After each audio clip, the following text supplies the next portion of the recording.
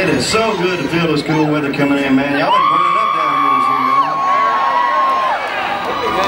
I think everywhere we've been, it was 100 degrees plus for about 3 or 4 months, man. So it's nice to feel this fall weather coming out. I know y'all like this weather. I'm sure y'all know a lot of folks have been following me for years. This is my 20th anniversary in the music business, man. I put my first album in May of 1991, The Sticks and Stones went #1 in January of '92, so 20 years, man. This next song I'm going to play for you, man, it was a big hit back in the early '90s, and I wrote this. I used to spend a lot of time with my grandparents down in East Texas. My grandparents lived down in Atlanta, Queen City. Y'all know where that's at?